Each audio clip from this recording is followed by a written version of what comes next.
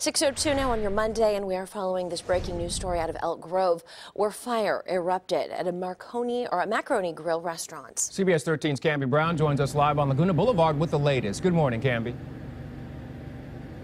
Good morning. So Cosumnes Fire says that they got a call about a smoke detector going off here at this Macaroni Grill. They say when they arrived, the back part of the building was fully engulfed in flames. Now, they say that the fire started in a utility storage area and quickly spread to the kitchen and up into the attic. Now, they say that the damage is about $30,000 or so, but that doesn't take into account the time that Macaroni Grill is going to need to be closed to do these repairs. Now, insurance adjusters are on scene trying to get an idea of just how long it'll take for them to be able to repair this kitchen, for them to open back up for business. So at this time, unknown how long this Macaroni Grill is going to be closed. Back to you.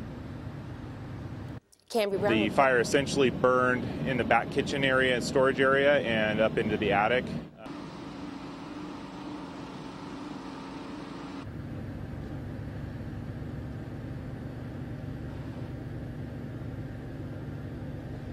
Investigation in Elk Grove. Cambi, thank you so much.